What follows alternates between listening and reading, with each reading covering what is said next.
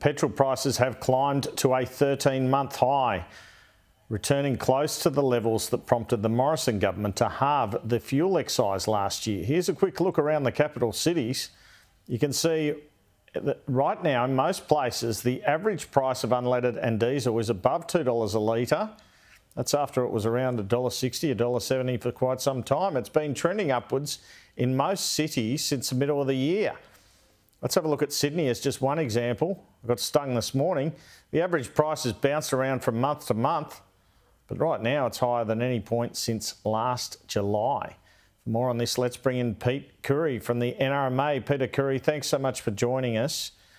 Well, $2.22 I got at the Bowser this morning. I immediately thought I had to get you on the program. The last time we saw this, the former Morrison government cut petrol excise. What's going on here? I mean, you know, we had the Ukraine war.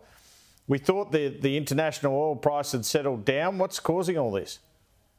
Yeah, look, very good question. We still have the Ukraine war, unfortunately. That's definitely a factor. But the biggest factor that we're seeing, well, there's two right now. One is supply continues to be withheld by OPEC and other oil-producing countries. So they are continuing to artificially push up the price of oil based on cutting supply. We've also seen at a local or regional level, a number of the big refineries in Malaysia, Singapore and India have been offline which wasn't planned. So there's been technical issues in some of the refineries, which has also had a short-term effect, and hopefully that issue will be addressed at a regional level soon. But certainly, you know, we're back to where we almost were when we hit those record highs last year. We're certainly not that far off, unfortunately, when you look at some of those average prices.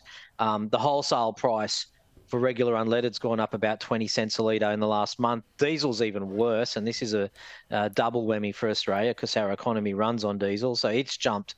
The wholesale price for diesel has jumped 31 cents a litre. So we're now going to start seeing diesel being more expensive than unleaded again. And you know, in a country like Australia where goods and services are delivered by diesel, not only will we be paying more at the Bowser, but in the supermarket aisles as well, unfortunately. No doubt about it. That's the flow-on effect. That's why the Morrison government ended up halving that excise. I mean, how long are you expecting these sorts of prices to last? I'm hoping your answer isn't how long's a piece of string, but do you have any sort of indication?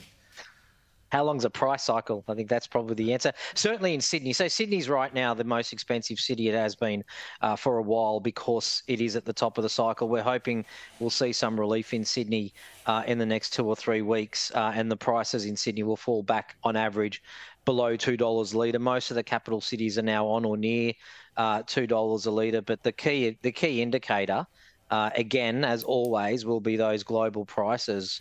So, you know, MoGas is our international benchmark price here in Australia. That and gas oil, which is the diesel benchmark price, both have gone up a couple of dollars a barrel over the last couple of days. So they're heading in the wrong direction.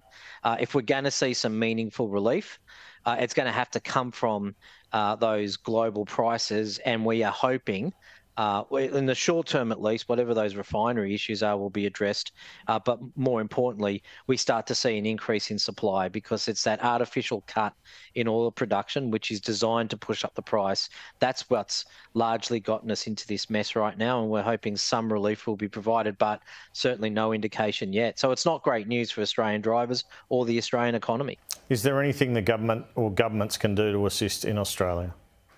There is very little we can do. I mean, that's the reality that we face. It's the challenge we face here. We are completely beholden to global factors. We have no control over the issues that I've just mentioned. You know, we import most of our refined fuel and oil, and so we remain exposed to this highly volatile market. And, you know, unfortunately, as we continue to rely on this, it means that families are exposed and there's not much we can do about it. At a local level, we always encourage competition, encourage people to shop around. I mean, there are still bargains right across the country.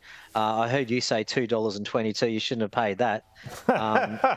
If that's what you paid. I was in a rush. It's definitely cheaper than that in Sydney. But, yeah, shop around. does give you some relief. There's still a whole bunch of servos in most of the big capitals well below $2 a litre, some in the 180s and even a few in the 170s. So there are local bargains to be found. That's the best you can do in Australia until we kind of wean ourselves off this dependence. Peter Khoury from the NRMA, thanks so much for your time.